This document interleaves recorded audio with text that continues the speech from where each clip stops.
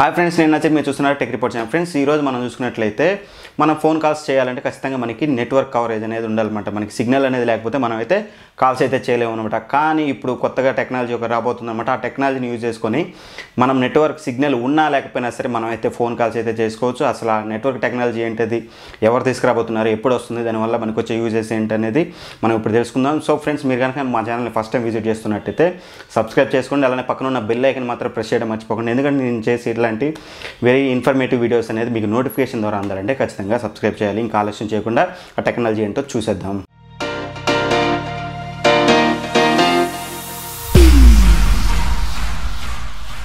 Friends, ముందుగా మనం చూసుకున్నట్లయితే ఈ టెక్నాలజీ పేరు వచ్చేసి VoWiFi.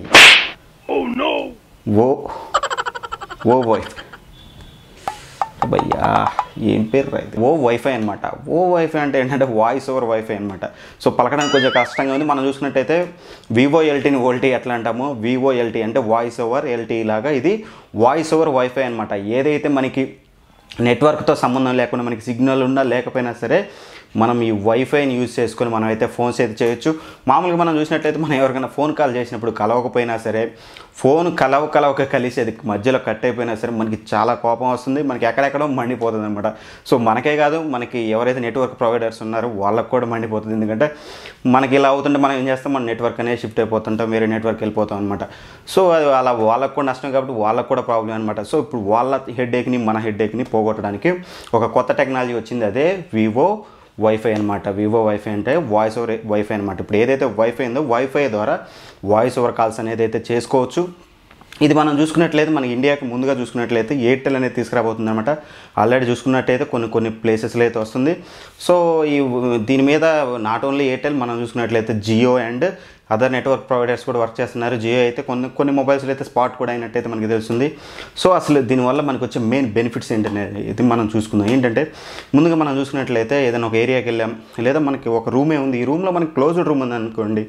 మనం ఇప్పుడు ఈ నవ్య డేస్ మనం ఏసీలు పెట్టుకున్న మనం ఏం చేస్తామంటే క్లోజ్డ్ రూమ్స్ పెడతాం అన్నమాట. విండోస్కి ఎక్కడ కూడా మనకి ఛాన్స్ అయితే ఉండదు అనమాట. సో ఆ టైంలో ఏమవుతుందంటే మనకి నెట్వర్క్ సిగ్నల్స్ అనేది అయితే మన ఇంట్లోకి అయితే రావన్నమాట. సో అప్పుడు మనం ఫోన్ చేయాలంటే ఇబ్బంది. ఫస్ట్ ఆఫ్ ఆల్ లైన్స్ బిజీగా ఉంటాయి, కలవదు, నెట్వర్క్ ఉండదు, సో ఇష్యూ అవుతుంది. అలానే మనం ఎక్కడైనా కొత్త ప్రదేశానికి కానీ కొండల ప్రదేశానికి కానీ ఎక్కడికైనా వెళ్ళినప్పుడు అక్కడ కూడా మనకి ఏదైతే సిగ్నల్ లేకపోతే మనకి ప్రాబ్లం అవుతుందన్నమాట ఫోన్స్ చేయడానికి. సో ఇప్పుడు ఆ ప్రాబ్లమ్స్ లేకుండా ఉండాలంటే మీకు సిగ్నల్ లేకపోయినా పర్వాలేదు, ఏదైతే వైఫై ఉంటుందో వైఫై అనేది మీ నియరెస్ట్ లొకేషన్లో ఎక్కడైనా అవైలబుల్గా ఉంటే ఆ వైఫైకి మీరు కనెక్ట్ అయి ఉంటే చాలు. ఇప్పుడు జస్ట్ మనం నెట్వర్క్తో సంబంధం లేకుండా మీరు నెట్వర్క్ ఉండి మీరు ఫోన్ కాల్స్ ఏదైతే చేస్తారో అంతకంటే ఎక్కువ క్లారిటీతోటి, HD క్లారిటీతోటి మీరు ఫోన్స్ అయితే చేసుకోవచ్చు అని అయితే వాళ్ళు చెప్తున్నారు. సో వస్తే కానీ మనం చెప్పలేం, ఆ క్వాలిటీ ఎలా ఉందని అయితే మనకైతే తెలియదు, వస్తే కానీ మనం చెప్పలేం. కాకపోతే ఏంటంటే ఇది ఒక మంచి ఫెసిలిటీ అని చెప్పుకోవాలి. ఎందుకంటే కొన్ని చోట్ల మనకి ఉండదు, చాలా చోట్ల కూడా మనం ఫేస్ చేస్తూనే ఉంటాం. ఇప్పుడు మనం చూసుకున్నట్లయితే జియో కూడా చాలా చోట్ల, అన్ని చోట్ల అయితే మనకి సిగ్నల్ ఉండదు అనమాట. సో ఈ టెక్నాలజీ అనేది చాలా వరకు మనకు ఉపయోగపడుతుంది అనమాట. ఇంకో మెయిన్ బెనిఫిట్ ఏంటంటే ఈ టెక్నాలజీ వల్ల మనం చూసుకుంటే ఇంటర్నేషనల్ రోమింగ్ అనేది అయితే ఉండదన్నమాట. ఎందుకంటే ఇది యూనివర్సల్. ఇప్పుడు మామూలుగా మనం ఏదైనా మనం ఫోన్ కాల్ చూసుకున్నట్లయితే ఇప్పుడు 4G ఉంది మనకి, జియో ఫస్ట్ మనకి ఇండియాకి తీసుకొచ్చింది అనమాట. 4G ఏదైతే LTE కానీ VoLTE సర్వీసెస్, ఈ రెండు సర్వీసెస్ని కూడా ఇండియాకి జియో అనేది తీసుకొచ్చింది అనమాట. సో ఆ జియో అనేది తెచ్చినప్పుడు ఏమవుతుందంటే అది 4G స్పెక్ట్రమ్ మీద మనకి రన్ అవుతుందన్నమాట. మనం ఏ కాల్స్ చేసినా సరే 4G స్పెక్ట్రమ్ ద్వారా కాల్స్ అనేవి కనెక్ట్ అవుతాయి. అదే 4G రాకముందు మనం చూసుకున్నట్లయితే 3G స్పెక్ట్రమ్ మీద రన్ అయ్యేది అనమాట. సో దీనికి ఏ స్పెక్ట్రమ్తో సంబంధం లేకుండా మనకి యూనివర్సల్ వైఫై తోటి ఐపీని బేస్ చేసుకొని ఇది మనకి ఫోన్ కాల్స్ అనేది చేస్తుంది అనమాట. సో దీనివల్ల మనకి చాలా వరకు అయితే బెనిఫిట్స్ ఉంటాయి. సో ఎటువంటి రోమింగ్ కూడా మనకు ఉండదన్నమాట. సో ఇక నెక్స్ట్ మనందరికి వచ్చే కామన్ డౌట్ ఏంటంటే ఇది మనం ఎలా యూటిలైజ్ చేసుకోవాలనేది మనందరికి వచ్చే కామన్ డౌట్ అనమాట.